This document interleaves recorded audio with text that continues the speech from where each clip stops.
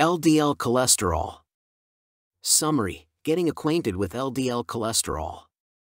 The low-density lipoprotein cholesterol, or bad cholesterol in layman's term, is our point of discussion.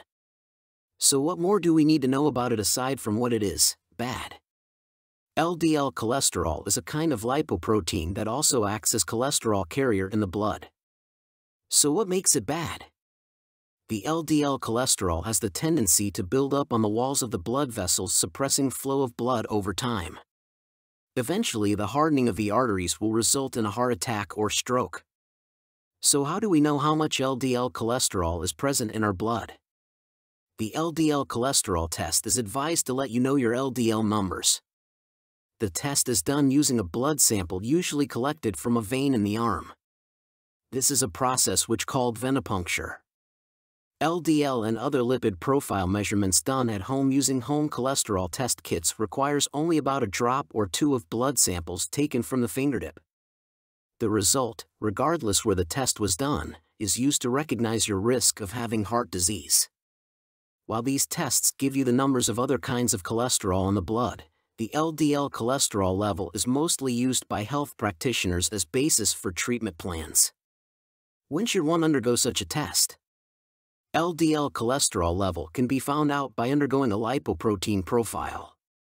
It is basically a cholesterol test that will give results not only regarding your LDL cholesterol level but also the total blood cholesterol level, HDL cholesterol level, and triglyceride level.